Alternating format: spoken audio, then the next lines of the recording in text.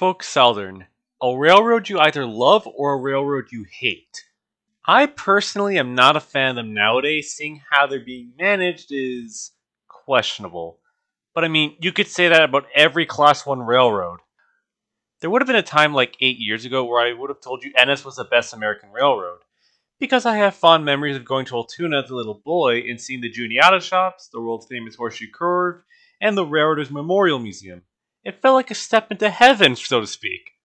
I would say the main reason why NSR declined was not only because of PSR, but because of its ever so infamous power purge. In normal practice, whenever a series of locomotives becomes outdated or unreliable, the natural case is to just retire the fleet gradually while keeping the reliable members running until they shit themselves. For Norfolk Southern's case, it's wiped out an entire series hastily without any second thought whatsoever.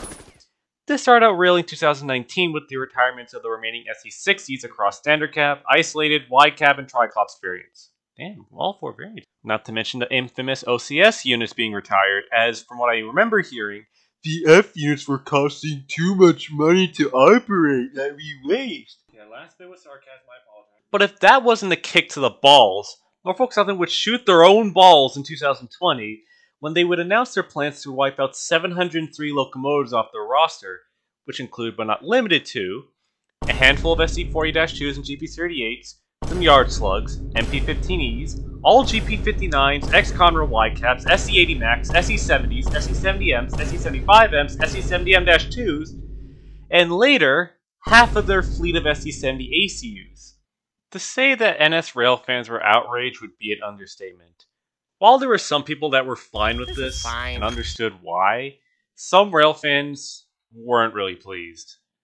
From Norfolk Southern's perspective, it was to downsize its fleet to a more standardized roster and get rid of the least efficient units, which I can understand coming from a business perspective. But you can clearly tell this is because of PSR with the road's absurdly dumb Top 21 plan.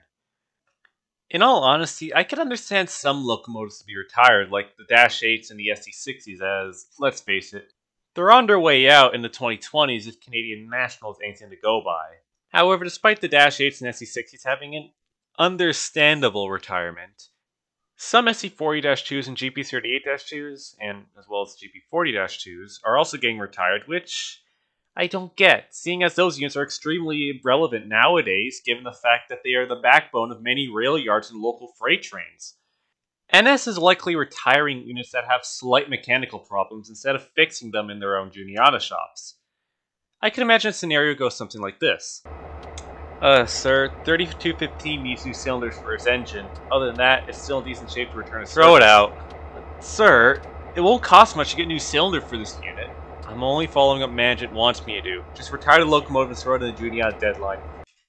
I will say though, the most questionable and sad retirements to these units, I'd have to give the title to the SD70s, as they ended up purging all of their variants, minus the modern ones at least, which is sad and frustrating seeing as NS clearly had plans on rebuilding its old SC70s and SC70 ACCs, and I have the feeling they would have done the same to the 70Ms and 75Ms as well. My guess is that NS's management just didn't want to go through with making more rebuild programs, hence why you haven't seen any new SC70 ACCs since 2019.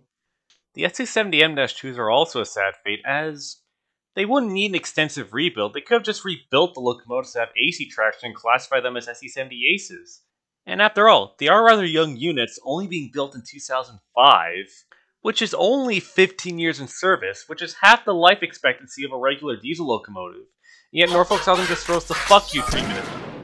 But I will say though, the ACUs and 80 Max also have questionable faith, seeing as, to my knowledge, no one really complained about the reliability of the 80 Max, as, let's be real, they're more reliable than the 90 Mac, ACUs. Almost half of the ACU fleet was sold off, which is understandable and sad, seeing as, one, the ACUs were not really mechanically better even with the ACU cab, but at the same time, it's also frustrating seeing as Norfolk Southern bought these locomotives with the intention of rebuilding them into better units, only to sell half them off when even half of them have not even entered in 5 years of service. But, you know, the 90 Max were not even reliable diesels anyway, so I can kind of understand why. It's like developing a game, thinking it's going to be perfect, but you discover a few minor bugs with it, and instead of fixing them, you scrap the project. Because of this decision, the consequences from the power purge are really apparent of how Norfolk Southern is nowadays. From current locomotives showing rust marks and likely straining themselves due to longer trains, constantly having to borrow other locomotives from other railroads, and suffering from never-ending power shortages thanks to this change, with Norfolk Southern retiring units and then wondering why they're suffering from their 529th power shortage in a year. It's these decisions that highlight why to never make last-minute changes, as they have many consequences that you'll likely regret. Also, damn, we lost a lot of 80 men.